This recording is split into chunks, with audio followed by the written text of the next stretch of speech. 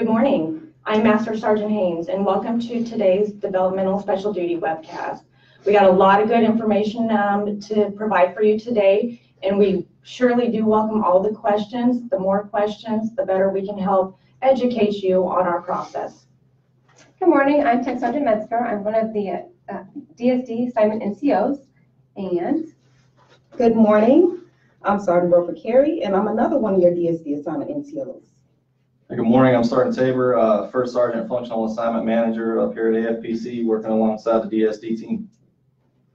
All right, so we're going to go ahead and get started. We're going to talk about DSD. What is DSD all about? Where did it come from? So in 2013, the Chief Master Sergeant of the Air Force, he wanted to develop this program to make sure that we're getting the best of the best when it comes to these special duties. These special duties are going to represent the enlisted corps and Air Force on a national stage, okay? We have 10 special duty identifiers, and these 10 DSD positions, we have 3 that are local hires, and we have the rest of them are going to be your PCS. So for the local hires, we're going to break it down. We have Airman Family Readiness, that's going to be one of your local hires. We have Airman Dorm Leader. And then we also have your Career Assistance Advisor, and to include ALS too, right?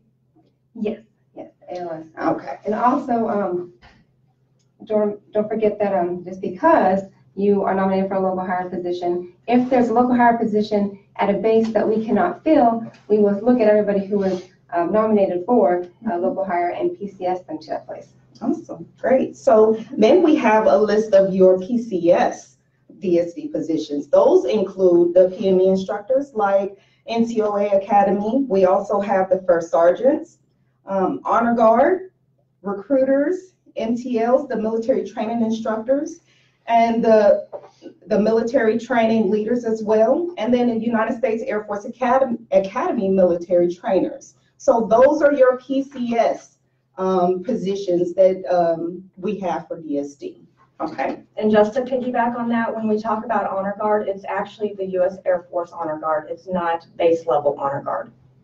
I just wanted to throw something else in there too real quick, in reference to the First Sergeants and how the selections and assignments go. As you mentioned, we have as a PCS effort for some of the 8 series DSDs, but we also look to do the local hires first for PCAs and overseas and in the CONUS as well. Awesome. All right. All right, moving on to the actual DSD cycles. So we have 2 DSD cycles a year. We have the fall and we have the spring. We are currently in spring 2019. During each cycle, there's actually 4 different phases that we go through. Right now, we're in the nomination phase, and we'll talk about that a little later in our briefing. But the actual spring cycle began in April of this year, and we had a lot of behind-the-scenes efforts going on. We worked directly with each career field CFM to ensure that we get the CFM releases that were required. And when I say CFM, that's career field managers for all of you. We just started the nomination process, so we'll talk about that as said. After the nomination process, that's when our office works behind the scenes again. That's when the selection window happens. That's when we're actually matching faces to spaces. And it's a very timely process, which all 3 of us work. And Sergeant Tabor also has his own process, if you want to piggyback on that later. Or Yeah, I'll go ahead. Absolutely. So like she was saying, we have the way that the process works throughout the year and the nominations, and then we go into our selections and everything. The way that the schedule runs for the RNLTD dates, I actually work 7 First Sergeant Academy classes as well to try and match up throughout the year, depending on what vacancies are available with manning across the force. Thank you. All right. So also, let me back up a little bit. So in the nomination process, once that happened, we have sent the mass roster to the MyPERS. So if you received a nomination selection, that means you met the basic eligibility criteria for our first portion of the screening. So that's the phase we're in right now. During the actual selection window timeframe, we will also put out another MyPERS message stating that you were in fact selected for DSD. So you're not going to be hanging out there, you know, just wondering, did I get selected?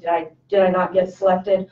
Now the fourth phase of the cycle is when we actually close the cycle. And that's about a month-long process where we're working behind the scenes again, working the folks that might have been selected, but may have been disqualified for a certain reason, couldn't meet SPCAT requirements, things of that nature. Once we close the window, you will receive another notification. So if you didn't receive a selection notification and you received the closing the window, that means you are not selected. Okay. So make sure during this process, you are checking your emails. Yes. And again, you are still in the pool until you receive that email notification, right? That says that the cycle has closed. Yeah. Now for this cycle, the RNLTDs are going to be October 31st through May of 2020. And that includes any schooling that you're going to have to do for that specific AFSC.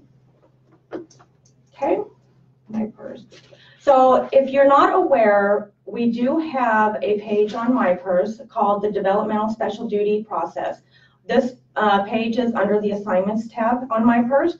It has a lot of good information out there for you guys to use during the cycles, specifically the DSD match matrix. I like the match matrix because if I want to know what we're hiring for, we go over there and it'll show exactly what positions we're hiring for, Yeah. and when we're not. So you can know when your leadership says, hey, we need to nominate somebody, then you can say, oh, I know that they're hiring for recruiters, so. You know. Right. So the match matrix is broke down by each AFSC and each rank specific. So for example, if you're out there on the MyPERS website looking at the match matrix, if say for instance, we're looking at an 8 alpha 100, oh, okay, well, it's all blacked out. That means that we're not hiring for staffs or techs in that AFSC. They're only hiring for master sergeants. Throughout the cycle, we also make sure that it's updated to let you know exactly where we're at. So if Sergeant Tabor is still matching for master sergeants, because you have to be a master sergeant to be a first sergeant, it'll show matching. Or if he's matched completely and has completed all his selection, it will say matched. But just keep in mind, just because it says matched, that doesn't mean someone may not get selected. They may get BQ'd for a specific reason. So until you see that email saying that the cycle is closed, you still may get a chance to serve as a first sergeant. Absolutely. So we actually have a few questions coming in through Facebook. One's coming in with the DSD program. If possible, how does one voluntarily apply for a special duty? Well, if you're interested, it's not a voluntary program, which we'll talk about more later. This is a nomination process. If you are interested and you know you're eligible, you meet the basic eligibility requirements, you're interested in being a recruiter, whatever the AFSC is that you're interested, you know you can meet the SPCAT requirements, this is information that you need to relate to your leadership. Absolutely, and let them know. Okay, in addition to that, there's another question about ineligibility. What causes someone to be ineligible for a DSD? We'll go over that here shortly. There are several factors that we'll cover. We have the basic eligibility requirements for DSD that you have to meet right up front to even be part of the nomination pool. And we also have the SPCAT requirements for each AFSC that you have to be able to meet. Which is very important. So we're going to make sure you dig into the SPCAT and make sure that you are qualified. Absolutely. And lastly, as far as the questions that we have currently in the queue, if I have an assignment overseas, will the DSD take precedence and cancel the overseas assignment? Okay, so if you already have an assignment on file, for instance, if you're in the overseas cycle, I would have to look at your record just to see what kind of assignment it is. But typically, if you have an assignment on file, other than a short tour with a follow-on, we won't consider you for the DSD. If you're overseas, you're eligible if your DEROS is within our report no later than date. So if you have a DEROS of October 2018 to May 2020, you will be eligible. We'll look at you and then we'll work on getting your assignment if you're selected. Great, thank you. So we also have a number of other questions. However, a number of them are very specific to individual requirements. And if we do not get to your question during the webcast, just please be patient. We'll be able to address you either in this Facebook post or we will reach out to you via email. Thank you very much. Thank you. All right. Okay, just to continue on with our MyPERS webpage, because I'm super excited about it. Once we do have the selection roster, the final selection roster, like no joke, this is who we've hired for DSD, we will also post that out on MyPERS. It should come roughly about a week before we do the actual closing message. And just keep in mind too, when we put that selection roster up there, it's tentatively selected because you still have to pass the CCAT requirement. So people are constantly being queued, especially MTOs and MTIs and recruiters for that. So. Right. I wanted to add to that too, like Sergeant Haynes was talking about with the way that the notifications come out through the process, whether you were nominated, whether you were selected. Make sure you pay close attention to the verbiage that is in those messages, because some people can get that a little confused as to whether they were actually selected for the DSD and actually going to go and attend school, or if they were just nominated and sent forward to the DSD team. So be very clear on that. If you have questions, you talk to your squadron leadership or wing leadership to get that info. Definitely. All right, just continue on. I'm almost done. Also, we add on the MyPERS website, we have our PSDG. That's used as a guide for you and your leadership to use during the process. It's a breakdown step by step, just for your information, and I highly recommend you go out and pull it, and I'll talk about where we can locate that at here just shortly. We also have the SpeedCat out on our MyPERS website, and the Stabilized Tour Guide, which specifies the tour links for each of the 8 series AFSCs. Now, also to caveat on that, we do have an awesome page that we have gotten set up by our PA here at AFPC. It's the AFPC DSD website. And can you pull that up for them and show them, Mr. Erline? That I can. So in order to do this, we have to take a short break from the live cast. Then I'll move over to the website, and then from the website, we'll begin to address those. So those are currently on the webcast. Please be patient. We'll be opening up another window within a moment, and then we'll go directly to the AFPC PA website. Sorry about that. We weren't able to pull up some stuff that I wanted to show you. Anyways, this is a great tool for your use. Highly recommend you go out there and take full advantage of all the information that PA's provided, that we've provided on MyPERS. Again, it has the PSDG or the SpeedCat, the PSDG guide. Highly recommend, before you talk to leadership, make sure you are reviewing the SpeedCat to make sure that you meet the eligibility criteria. Speaking of eligibility criteria for nomination. So we stopped eligibility a lot. We had some questions about eligibility, so I'll go over it just a little bit more. The DSD is Staff Sergeant to Master, and you have to make sure you're able to obtain enough retainability through the end of the DSD tour. And you'll know that the tour is by looking into, you can look at the Stabilized Tour Guide, which is also on our MyPERS page. We talked about it before, if you have a follow-on, we'll work with if you're selected, we'll work with your assignment NCO to figure out, to get that on and get you at your DSD assignment. A release. Yes. A career field release. Just make sure EPRs are good. You have to have, and we look at your last 3, so if it's under the old system, you have to have a 5. If it's under the new system, it's ACLC. And can I piggyback on that? If you know there's something in your record, say for instance, we look at your last 3 EPRs. If your 3rd EPR was a 4 or less, but you know you're about to get your new EPR on top, which will make you eligible for DSD, make sure you relate that to your leadership, because we see it all the time. And the nomination window is the time to be looking at your records to make sure everything is good to go.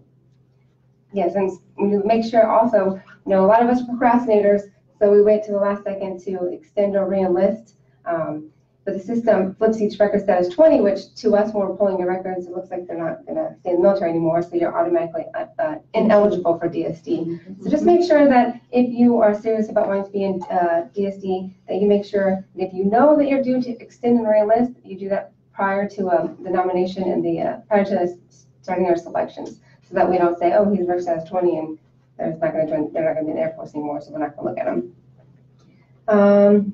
Also make sure that your PT has to be 75 or above. No PT failures within the past 12 months, and make sure you have no exemptions, PT exemptions. If you do, we can always do exception to policy, but it'll base case by case.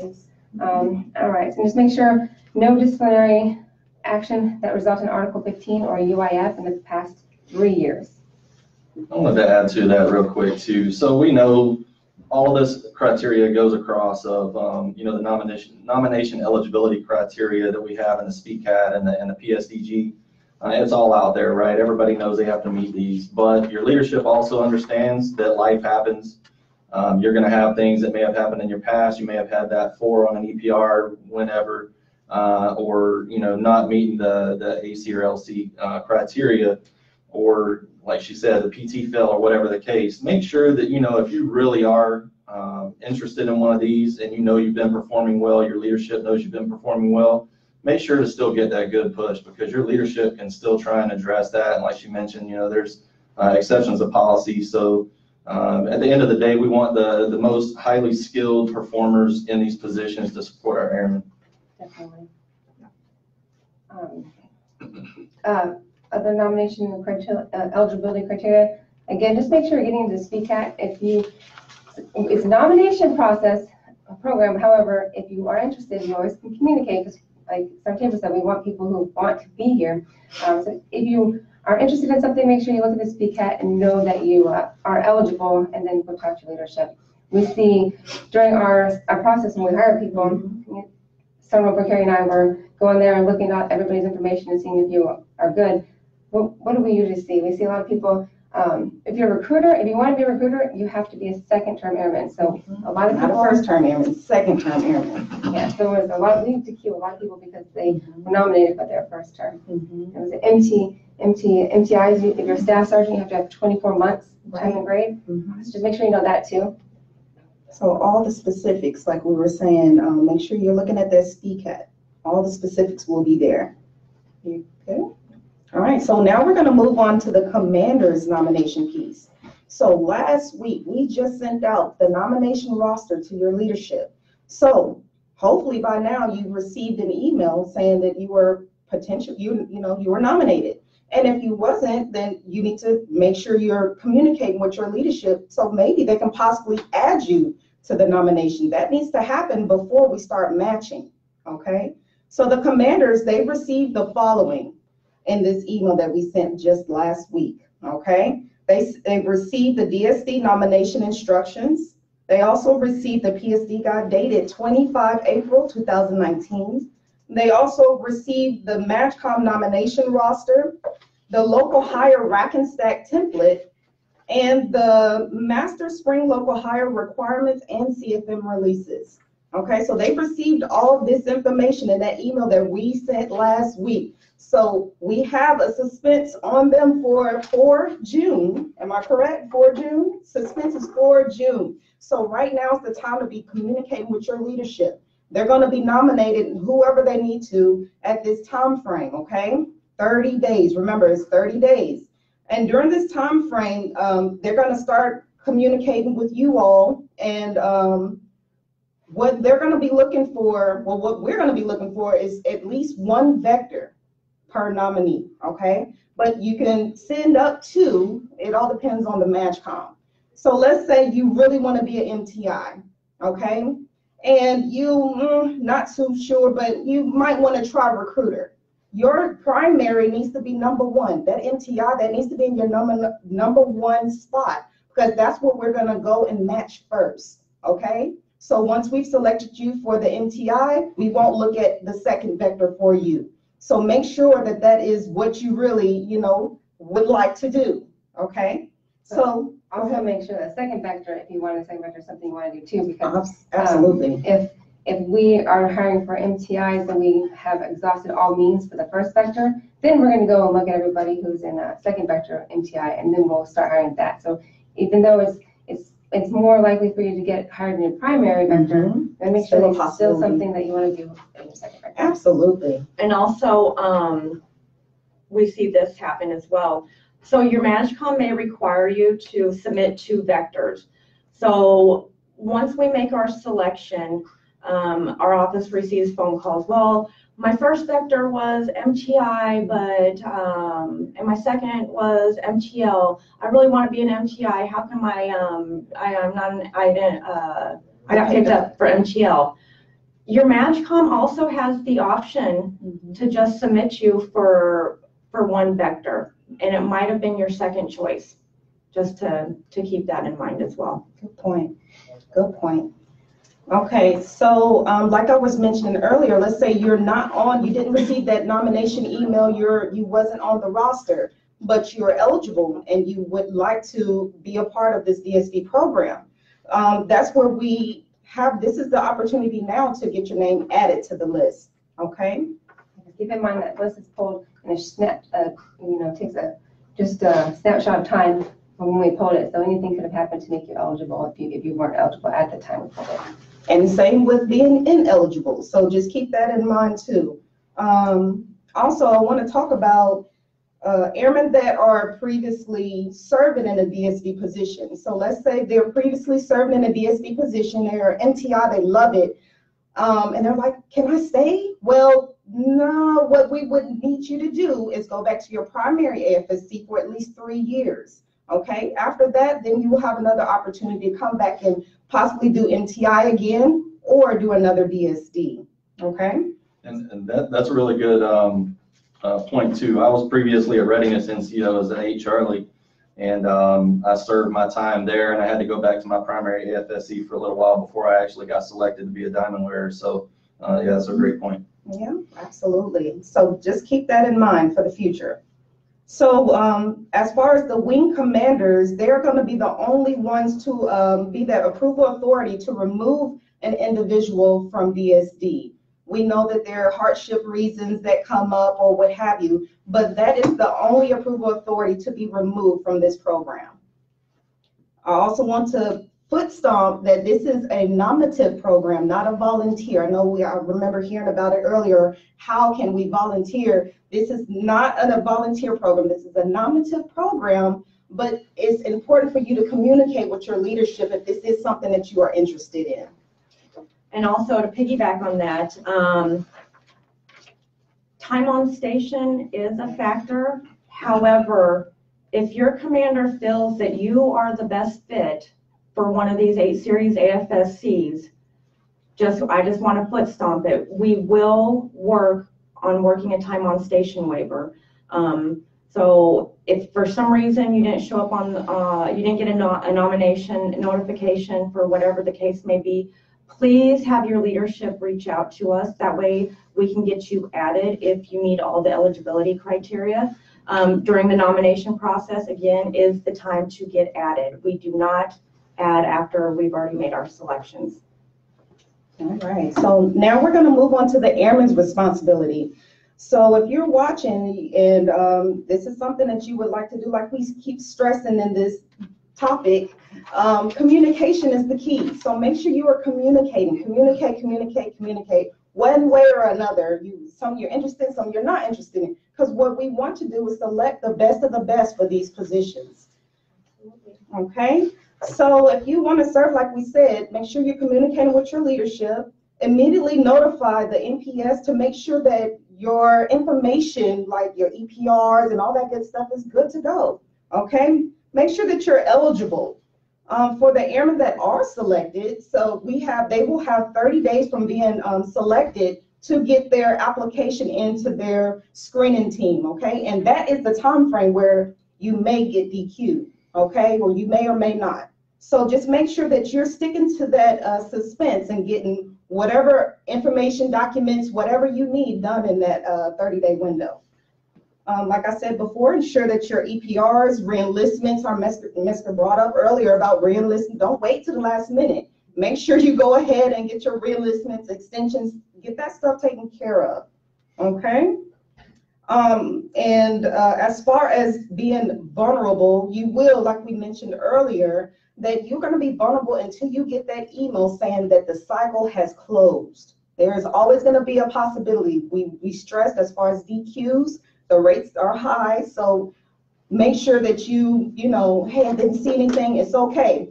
You may still have an opportunity to serve in one of these DSD positions. And to piggyback on that, if you don't get selected up front, you're not notified, whatnot, but you see an Equal Plus ad in your primary AFSC you really want to do, or you're in your BOP window, whatever the case may be, there's another voluntary opportunity for you.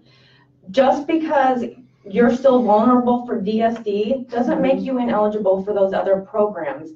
We work directly with your functional assignment managers here at AFPC. You know, we want to work out what's best for the airmen. So if you do have another opportunity, make sure, you know, to let your leadership know. That way we can work with your assignment NCOs here at AFPC to get you taken off the DSD list. Absolutely. Great point. Great point. All right. So assignment selection. All right, moving into the assignment selection, the good stuff. Okay, again, we foot stomped this. You must be nominated by your commander for consideration. This also includes local hires. You might see the ad out there for a local hire, but we have to make sure that you were actually nominated for DSD. Okay. Again, you have to have a career field manager release, and we'll talk more about that here in a little bit. Caveat, first vector is always looked at first. If exhausted in that AFSC, we will move to your second vector. Okay. Oh, joint spouse is a big one. We will coordinate with your assignment functional prior to the actual assignment selection to make sure that your spouse can join you. And we work that behind the scenes here with your FAMs for each AFSC. I mean, absolutely, we haven't had any. So just keep in mind your intent codes are what you want them to be, because we're going to look at the intent codes. If your spouse has an H, we're going to select. We're not even going to look at the next. So make sure you're communicating with your spouse and making sure if y'all want to be together that your intent codes match. And also communicating with your spouse, if you know you're nominated and this is something you want to do, if your spouse has a code 50, which keeps them where they're at, and your code is A or B, we're not going to end up selecting you because your spouse can't leave, and we want to keep you guys together. Absolutely. Make sure that you are both on the same page and make sure both records are good to go. And then also to include, we have had in the past where both spouses are selected for DSD. Yep. So keep that in mind. So we are going to, do what we can to keep you together. One may be an MTI at Lackland, the other way may be a recruiter at Lackland. So just keep that in mind. If you're both selected, we'll do our very best to get you all nominated. Okay, thank you. And I do got one more thing. An example. We did have, I believe it was a recruiter that got selected, and his assignment was to Fargo, North Dakota, and I believe he was a volunteer for that. His spouse was security forces. Well, if we can't get you guys within 50 miles of each other, then we're not even going to consider for that location. That's when we would have to go back and work with the assignment team and the screening team to get you located to a location within 50 miles of each other for joint spouse. Something else I wanted to add real quick before we flip past assignments.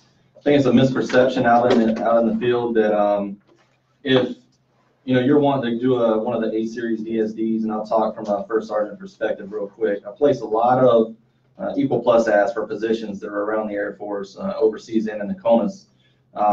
when it comes to being selected for first sergeant, I believe a lot of people think that they can go on to one of those Equal Plus ads to a vacancy that's advertised out there, and whatever AFSC they're in, and they can volunteer for that Equal Plus ad for 8F and think they're going to get selected, and then I'll send them to the academy, and then they'll go and be a first sergeant in that unit.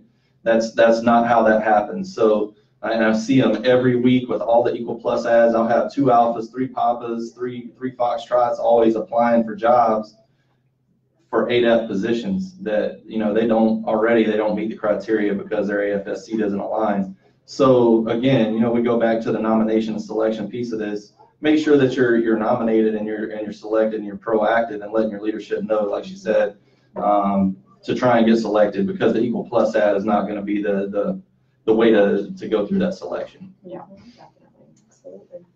All right, continuing on. The assignment selection is a little different for each AFSC. For MTLs, first sergeants, and recruiters, once selected, you will receive an email notification that you have been selected for those AFSCs. That email notification will kickstart your SPCAT requirements. That is your official notification. So once you get that official notification, that's when day 1 starts for the SPCAT requirements. All other AFSCs are going to be notified via the virtual MPF or the commander, the normal 7-day notification process. Make sure when you start the SPCAT, if you were nominated but you didn't want to be nominated, you still need to do that SPCAT, because if nothing is turned into a screening team, we're going to get with your wing leadership, and then we're going to get with your NASHCOM leadership, and it's going to keep channeling up. So make sure if you don't answer that email, you're not going to get selected, your leadership is going to get involved. You're still required to complete the requirements for the DSD process. Okay, again, each AFSC has unique hiring requirements. If a waiver for a SPCAT requirement or training is required, that will be done by the AFSC POC. Might be us here at AFPC or the recruiting team. It just depends on what kind of waiver it is. Again, retainability. You must be able to get the 3 to 4 year tour length depending on the AFSC. And you must be able to have the PCS retainability for 24 months at least. Okay. Dante, would you have anything to add on the first sergeant? Yeah, I was just gonna say, for mine specifically, whenever I start to go through, you know, I receive the nomination rosters and all the names from everybody, and then I can start my selections. When I start going through those, I compile a full list of names, and I start to look to fill up the classes for that cycle, whether it's 4 for the spring cycle or 3 for the fall cycle. Once I work through those and I've gotten everybody aligned with a certain class date, I will try to make sure that that class date aligns with their DEROs. And after that, I'll actually send a list to all the MAGCOM command first sergeants, and they filter them out through every command. And then later on in the process, a week later, I will be doing my notifications, as you mentioned. That gives the leadership at the base level, you know, the wing and the squadron commander is the one that nominated. It gives them an opportunity to give them the first-hand notification. And I believe myself, I would rather hear it from the person that nominated me from just me sending an email saying, hey, congratulations, right? While me sending that email might be great, your leadership team would love to be able to do that themselves. So, and then once they're done, I'll start working on filling up those classes, and then and work assignments from there on once the applications are received at that point. So, yep. Good information. All right, so we've just covered a little bit about the assignment selection. Now, assignment selection portion's over. What the closing process looks like for us.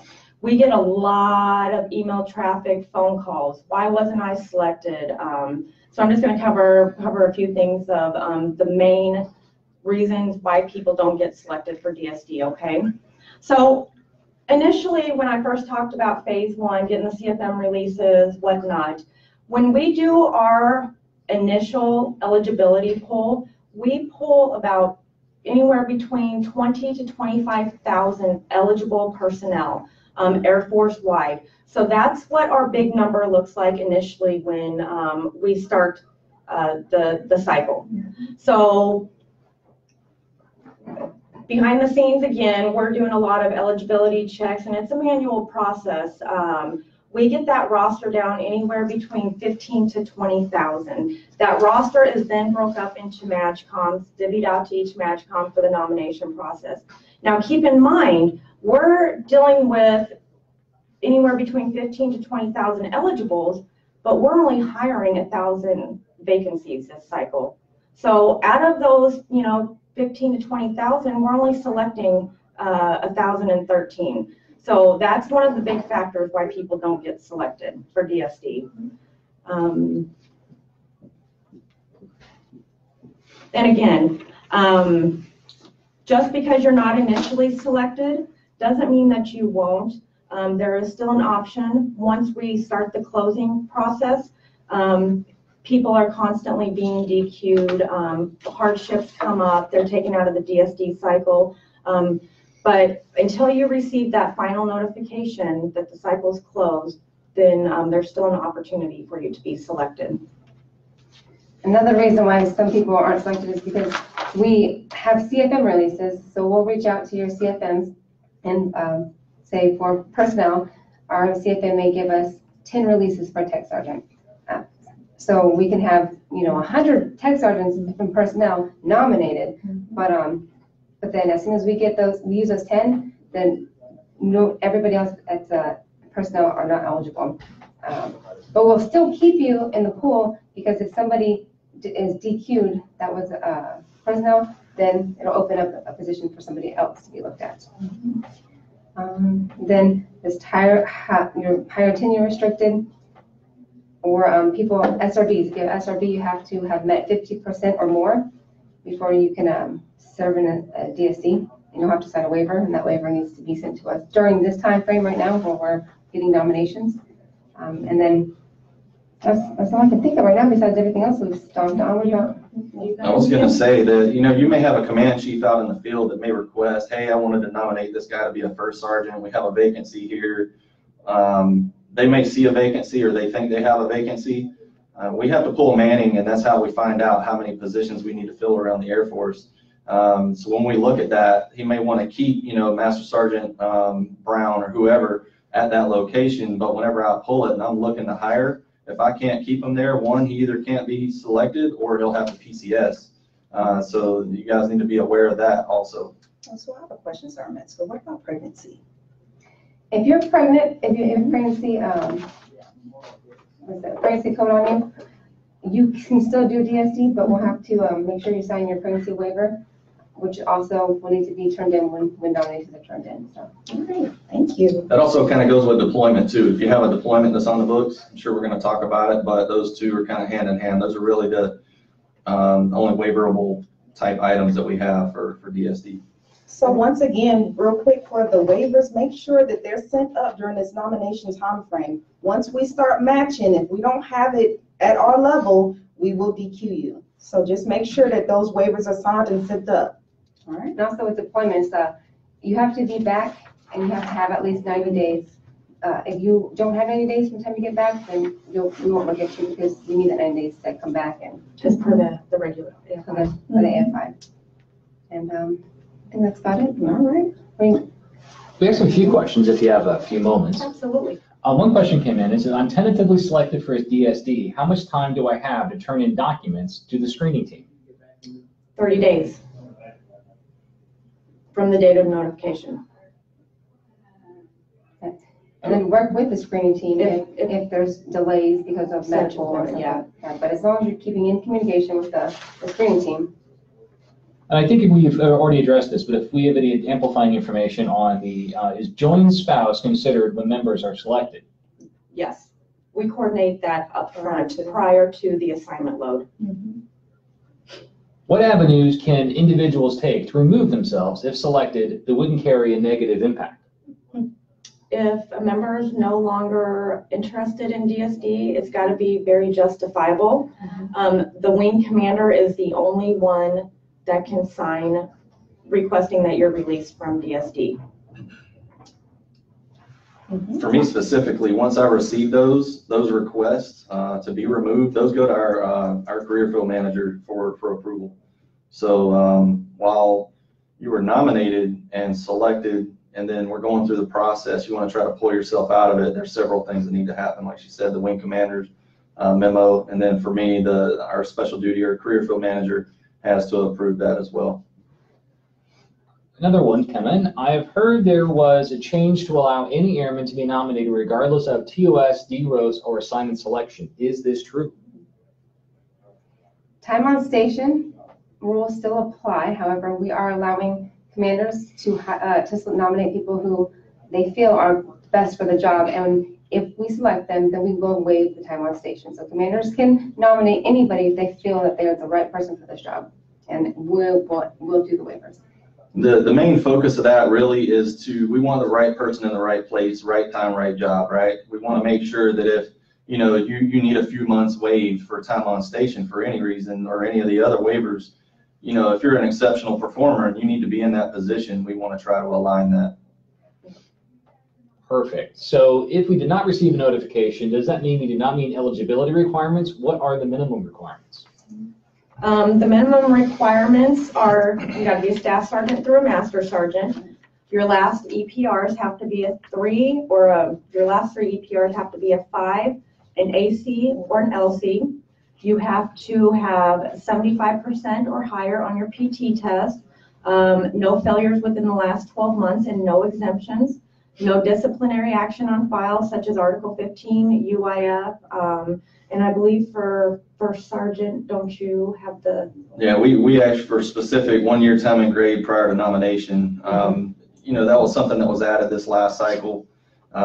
Is to capture, having more experience as a senior NCO to step into being a diamond wearer. It's just something that we felt would be best for the force. So.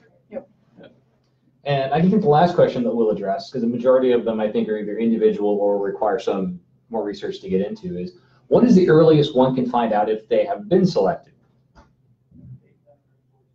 We're during our cycle, we're going to start matching in June. It's going to be June because the nomination ends for June. So once we start matching, the matching as a whole for every AFSC takes roughly 4 to 6 weeks, just depending on how fast we get people's SPCAT requirements back. So a lot of it depends on the members.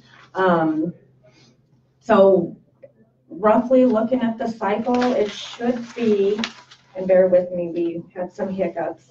I would say no earlier than probably 6 weeks, and no later than the end of September. So if you're not not nominated, if you're not notified by then you weren't selected, but it could be as early as, I would say, the 6-week period. Our goal is to close the cycle and have the closing message out no later than the end of August. Perfect. Well, thank you very much. Any more closing comments? No. Thank you guys so much for joining us today. Wonderful. Look forward to hearing from you. Thank you for joining us on this.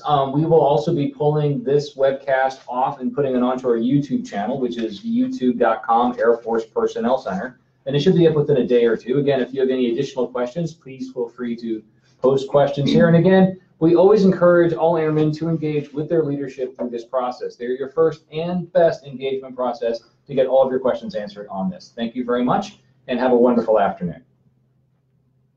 Ooh. It was good, guys. Our first webcast.